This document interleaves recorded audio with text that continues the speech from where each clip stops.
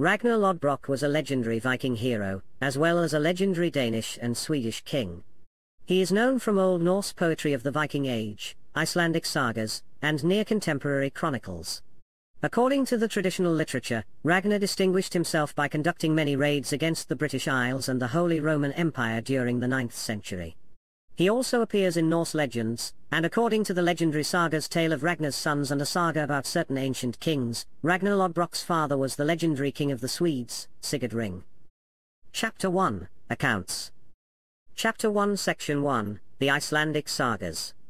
According to the tale of Ragnar Lodbrok, tale of Ragnar's sons, Heimskringla, Hervarar Saga K. Hathrex, Sagubrote Fnokran Fornkonungum, and many other Icelandic sources, Ragnar was the son of the king of Sweden Sigurd Ring. Nearly all of the sagas agree that the Danish king Ranva was Sigurd's father, with the Hervarar saga citing his wife as Asa, the daughter of King Harald of the Red Moustache from Norway. The accounts further tell that Ranva was a grandson of the legendary Scandinavian king Ivar Vidfam by his daughter Aud. After the death of King Ivar Vidfam, Aud's eldest son by the Danish king Hoerik Ringslinger, Harald, conquered all of his grandfather's territory, and became known as Harald Wartooth. Harald's nephew Sigurd Ring became the chief king of Sweden after Ranva's death, presumably as the sub-king of Harald. Sigurd and Harald fought the Battle of the Bravella on the plains of Östergötland, where Harald and many of his men died. Sigurd then ruled Sweden, and Denmark. He sired a son with the Princess Alfhild of the petty kingdom of Alfheim, Ragnar Lodbrok, who succeeded him. Eystein Belli, who according to the Hervarar saga was Harald Wartooth's son, ruled Sweden sometime after Sigurd until he was slain by the sons of Ragnar and Aslug. In their accounts of his reign, the sagas of Scandinavian prehistory, known as Fornaldarsoga, tell more about Ragnar's marriages than about feats of warfare. According to the Sagubrot, he was the biggest and fairest of men that human eyes have seen, and he was like his mother in appearance and took after her kin. He first killed a giant snake that guarded the abode of the Geatish Jarl Hrolf's daughter Thora Borgahjort, thereby winning her as his wife. The unusual protective clothes that Ragnar wore, when attacking the serpent, earned him the nickname Lodbrok. His sons with Thora were Eric and Agnar. After Thora died, he discovered Krokka, a woman of outstanding beauty and wisdom living with a poor peasant couple in Norway, and married her. This marriage resulted in the sons Ivar the Boneless, Bjorn Ironside, Vitserk, Ragnvald and Sigurd Snake in the Eye. Krokka was later revealed to actually be Auslug, a secret daughter of the renowned hero Sigurd Fafnesbon. As the sons grew up to become renowned warriors, Ragnar, not wishing to be outdone, resolved to conquer England with merely 2 ships. He was however defeated by superior English forces and was thrown into a snake pit to die in agony. The saga of Ragnar Lodbrok, tale of Ragnar's sons, and Heimskringla all tell of the great heathen army that invaded England at around 866, led by the sons of Ragnar Lodbrok to wreak revenge against King Alla of Northumbria, who is told to have captured and executed Ragnar. Chapter 1 Section 2, Danish Sources. The Chronicle Roskildens mentions Lodbrok as father to the utterly cruel Norse king Eor and his brothers, Ingvar, Ubi, Bjorn, and Ulf, who rule the northern peoples. They call on the various Danish petty kings to help them ruin the realm of the Franks. Eor successfully attacks the kingdoms of Britain, though not as an act of revenge as in the Icelandic sagas. The Chronicle of Svernegisson is the first Danish text that mentions the full name, Rignaris Lothbro. His son Sigurd invades Denmark and kills its king, whose daughter he marries as he takes over the throne. Their son in turn is Canute, ancestor of the later Danish kings. Neither of these sources mentions Ragnar Lodbrok as a Danish ruler. The first to do so is Saxo Grammaticus in his work Hesta Danorum. This work mixes Norse legend with data about Danish history derived from the Chronicle of Adam of Bremen. Here Ragnar's father Sigurd Ring is a Norwegian prince married to a Danish princess, and different from the victor of Bravella.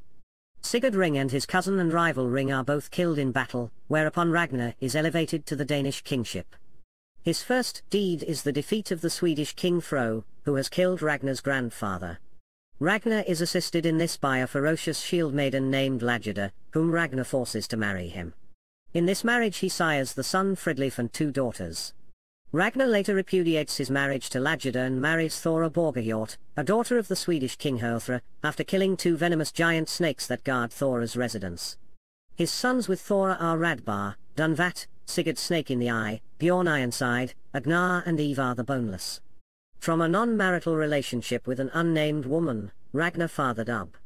Another, final marriage, to Svanarg produces another 3 sons, Ragnvald, Eric Weatherhat, and Hvitserk. The sons were installed as sub-kings in various conquered territories. Ragnar led a Viking expedition to England and killed its king, Hamar, before killing the Earls of Scotland and installing Sigurd Snake in the Eye and Radbar as governors. Norway was also subjugated, and Fridtjof was made ruler there and in Orkney. Later on, Ragnar with 3 sons invaded Sweden, where a new king called Saul had appeared and withheld the heritage of Thora's sons. Saul and his army were massacred and Bjorn Ironside was installed on the throne.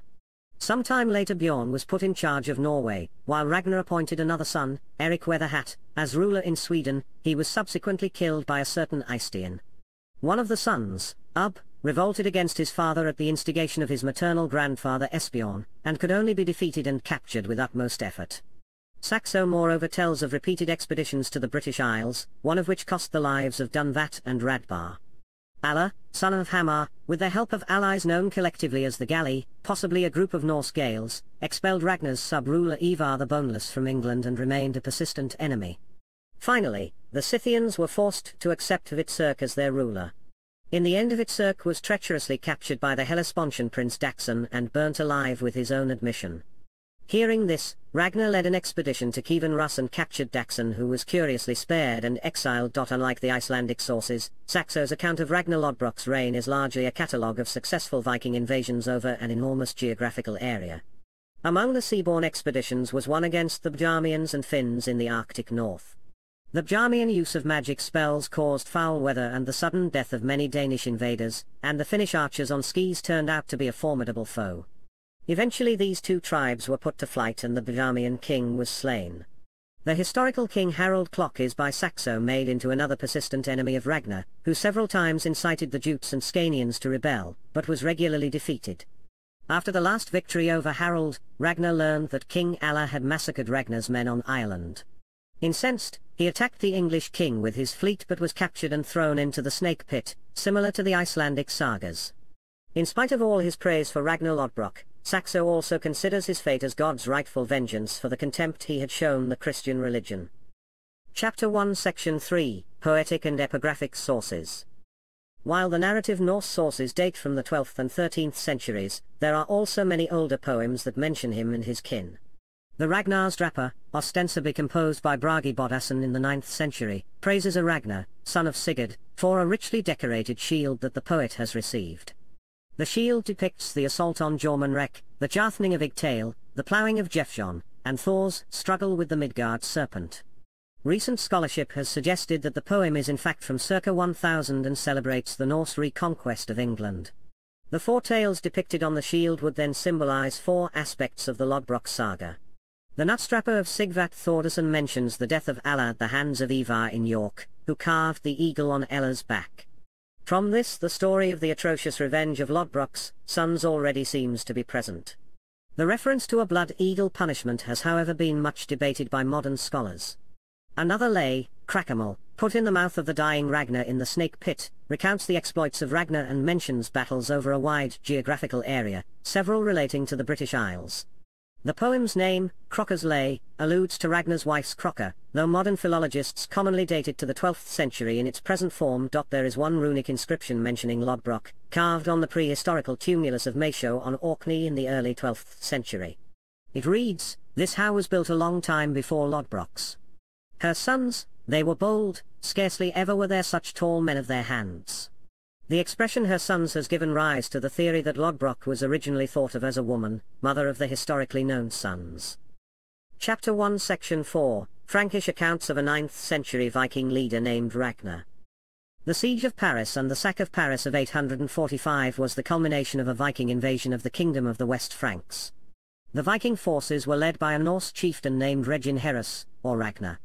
This Ragnar has often been tentatively identified with the legendary saga figure Ragnar Lodbrok, but the accuracy of this is disputed by historians. Ragnar Lodbrok is also sometimes identified with a Ragnar, who was awarded land in Torhout, Flanders, by Charles the Bald in about 841 but eventually lost the land as well as the favour of the king. Ragnar's Vikings raided Rouen on their way up the Seine in 845 and in response to the invasion, determined not to let the royal abbey of Saint-Denis be destroyed, Charles assembled an army which he divided into 2 parts, one for each side of the river. Ragnar attacked and defeated one of the divisions of the smaller Frankish army, took 111 of their men as prisoners and hanged them on an island on the Seine to honor the Norse god Odin, as well as to incite terror in the remaining Frankish forces. Ragnar's fleet made it back to his overlord, the Danish king Horik I, but Ragnar soon died from a violent illness that also spread in Denmark. Chapter 1 Section 5, Later Continental Accounts. Among the oldest texts to mention the name Lodbrok is the Norman history of William of Jumiges from circa 1070. According to William, the Danish kings of old had the custom to expel the younger sons from the kingdom to have them out of the way. It was during the time this practice was in fashion that King Lodbrok succeeded his unnamed father on the Danish throne. After gaining power he honored the said custom and ordered his junior son Bjorn Ironside to leave his realm. Bjorn thus left Denmark with a considerable fleet and started to ravage in West Francia and later the Mediterranean. Roughly contemporary with William is Adam of Bremen, whose history of the Archbishopric of Hamburg-Bremen contains many traditions about Viking Age Scandinavia. In a passage referring to the Viking raids of the late 9th century, he mentions the Danish or Norse pirates Horich, Orwig, Getafrid, Rudolf and Ingvar. This Ivar is in particular seen as a cruel persecutor of Christians, and a son of Lodbrok. Chapter 1 Section 6, Anglo-Saxon and Irish accounts of the father of Ivar and Halfdan. According to the contemporary Anglo-Saxon chronicle and Asser's Life of Alfred, in 878 the brother of Hingwar and Healfdene, with a naval fleet, a contingent of the great heathen army invaded Devon in England and fought the Battle of Cunwit. There the Vikings lost, their king slain and many dead, with few escaping to their ships. After the battle the Saxons took great plunder, and among other things the banner called Raven. The early 12th century annals of St. Neots further state that they say that the three sisters of Hingwar and Hubba, daughters of Lodbrok, wove that flag and got it ready in one day. They say, moreover, that in every battle, wherever the flag went before them, if they were to gain the victory a live crow would appear flying on the middle of the flag, but if they were doomed to be defeated it would hang down motionless, and this was often proved to be so. This is among the earlier references to the legendary hero Ragnar Lodbrok. The Irish Cogad Gaedil Regal from the 12th century, with information deriving from earlier annals, mentions King Halfdan under the name Mac Ragnail. The form Ragnall may refer to either Ragnvald or Ragnar, and the entry is a strong indication that the name of Ivar's and Halfdan's father was really Ragnar or a similar name. The early 11th century Three Fragments contains a passage that gives a semi-legendary background to the capture of York by the Vikings in 866. The two younger sons of Halfdan, king of Lochlan, expelled the eldest son Ragnall, who sailed to the Orkney Islands with his 3 sons and settled there. 2 of the sons later raided the English and Franks, proceeding to plunder in the Mediterranean. One of them learned from a vision that Ragnall had fought a battle where the 3rd son had been slain, and in which he himself had most likely perished. The 2 Viking sons then returned home with a lot of dark-skinned captives. It has been hypothesized that this is an Irish version of Ragnar Lodbrok's saga, the Mediterranean expedition being a historical event taking place in 859–61. Chapter 2, Ragnar's Sons. The great heathen army is said to have been led by the sons of Ragnar Lodbrok, to wreak revenge against King Alla of Northumbria, who had previously executed Ragnar by casting him into a pit full of venomous snakes. Among the organizers were at least some of the brothers, Ivar the Boneless, Ubba, Halfdan, Bjorn Ironside, Hritsirk, and Sigurd Snake in the Eye, all of which are known as historical figures, save the slightly more dubious Hritsirk. Ivar the Boneless was the leader of the great heathen army from 865 to 870, but he disappears from English historical accounts after 870. The Anglo-Saxon chronicler Ethelverd records Ivar's death as 870. Halfdan Ragnarsson became the leader of the great heathen army in about 870 and he led it in an invasion of Wessex. A great number of Viking warriors arrived from Scandinavia, as part of the Great Summer Army, led by King Bagsic of Denmark, bolstering the ranks of Halfdan's army. According to the Anglo-Saxon Chronicle, the Danes battled the West Saxons 9 times, including the Battle of Ashdown on 8th of January 871, where Bagsic was killed. Halfdan accepted a truce from the future Alfred the Great, newly crowned King of Wessex. After Bagsic's death Halfdan was the only remaining king of the invading host. He may also have been a king of part of Denmark, since a co-ruler Halfdan is mentioned in Frankish sources in 873. According to late sagas Bjorn Ironside became king of Sweden and Uppsala, although this presents chronological inconsistencies. Bjorn had 2 sons, Eric and Hefil Björnsson. His son Eric became the next king of Sweden, and was succeeded in turn by Eric Refilson, the son of Hefil.